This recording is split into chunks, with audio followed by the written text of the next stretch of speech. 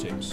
You know, the word politics, taken from the ancient Greek, poly meaning many, and ticks meaning tiny blood-sucking insects. I'm not sure I'm allowed to make that joke anymore. But Do by these presents advance, create and prefer our trusty and well-beloved Michael John Dobbs, Esquire. But it's only the uncertainty that causes that distraction. And that's what this bill does away with.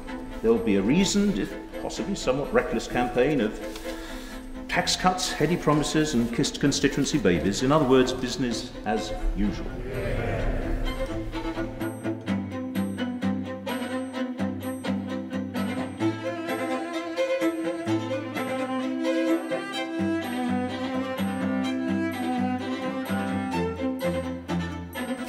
Mr. Churchill, I'm from the BBC. You don't look much like the BBC.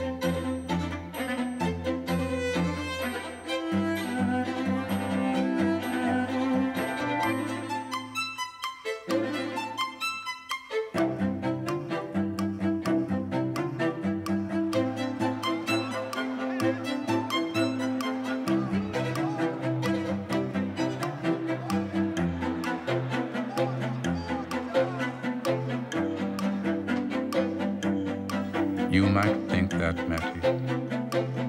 I couldn't possibly comment.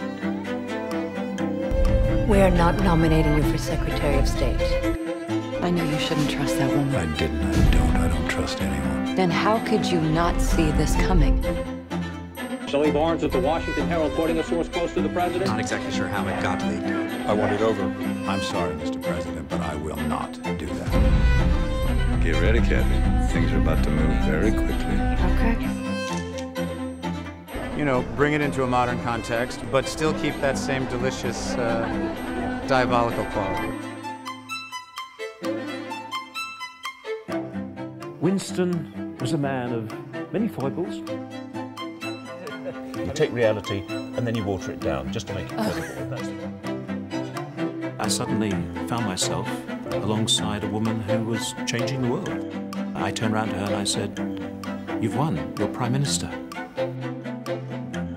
And I remember that wonderful day when I was asked to be the Conservative Chief of Staff. I was young, I was naive, and I thought this was the most exciting thing that I could be asked to do. And I rushed round the pub to tell all my friends. I burst in, the doors went flying, I said, "Isn't it wonderful? They want me to be the Chief of Staff." Chief of Staff? It's the Chief of Staff? I said, "What does it mean, Chief of Staff?" And I said, "I don't know, but isn't it wonderful?" It's a brand new job for me. And so they said, "Look, before you lose all sense of perspective, sit down, have a drink, and we should think of some other political chiefs of staff on whom you might model this new job." So that's what we did. Sat down, had a drink, and we came up with two political chiefs of staff. One was Bob Haldeman, who was Chief of Staff to President Richard Nixon, and they let him out on parole after 3 years. The other one was Martin Bormann, who was Chief of Staff, and somebody shot him, so I'm very glad to be able to be here this evening.